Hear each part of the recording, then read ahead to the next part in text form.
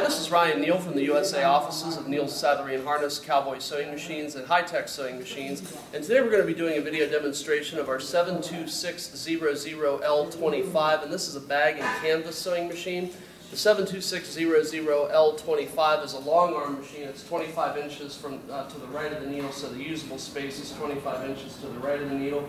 It does feature fully adjustable stitch lengths. It also has a fully operational reverse mechanism. This particular machine we have set up with a pneumatic presser foot lifter, so that when I push down on the pedal you can see that the presser foot lifter lifts up or down. I can also activate the presser foot lifter just by pushing on this button right here. And then I can set the presser foot back down again by either pushing on the button or depressing the pedal. Also, this machine features a pneumatic reverse mechanism, so I can push this button right here and you can see the reverse lever dropping on the machine. And so what that enables you to do is put the machine in reverse just by pressing this button rather than reaching all the way over to push down on the reverse lever. Now we can equip this machine both ways. We can equip it with the electronic systems, or we can equip it without the electronic systems as well. So that we do have upgrade options, like I had said before, with the pneumatic presser foot lifter and the pneumatic reverse mechanism as well. This machine uses a Mitsubishi style shuttle hook mechanism in it, so it has a large bobbin. You can see the size of the bobbin here for this particular machine. It's fairly good size. The machine can handle up to a size 277 thread, and in some instances maybe up to a size 346. It uses a very common needle system. I believe this is a 794 needle system for this particular machine, which is also what we use in our heavier weight stitchers as well. And again, fully adjustable presser foot tensions. One of the nice features about this machine is that you can actually do free sewing on the machine just by lifting up on the presser foot, so that as you're moving your material through, you don't actually have to use the walking foot on the machine to do the sewing.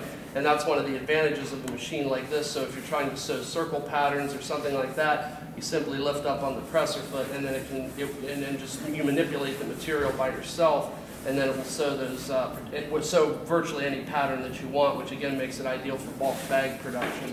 So what I'm going to do right now is I'm going to do some demonstrational sewing with this machine. We're going to start out just by using the walking foot mechanism, and then I'll lift up on the presser foot so you can see that you can in fact free sew with this machine as well. So I'm going to go ahead and start off with a couple of layers of canvas. This is relatively heavy canvas, the type of canvas that's used in bulk bag production. So I'm going to go ahead and start sewing here. We have the machine set to running around 1500 RPM. This machine can run faster than 1500 RPM. The motor's set to run 1500. But you can see it feeds very nicely and very evenly. One nice thing about this machine too is that it has a very large stitch. So I'll see if you guys can get a close-up on those stitches there. And that's actually, right now the stitch dial is set at 6, so it can in fact go all the way up to 12, which means you can actually get a stitch that's about twice as big as that. So I'm going to go ahead and continue sewing down this piece so you can see how the machine performs.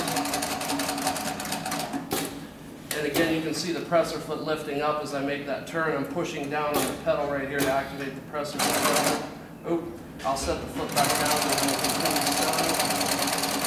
I'll show you the pneumatic reverse mechanism, which is right here. I simply press this button and the machine backs up, putting the machine into reverse so you can do back tack stitching and so forth. I'm going to go ahead and continue sewing down the piece here. And we are using our variable speed servo motor with this machine as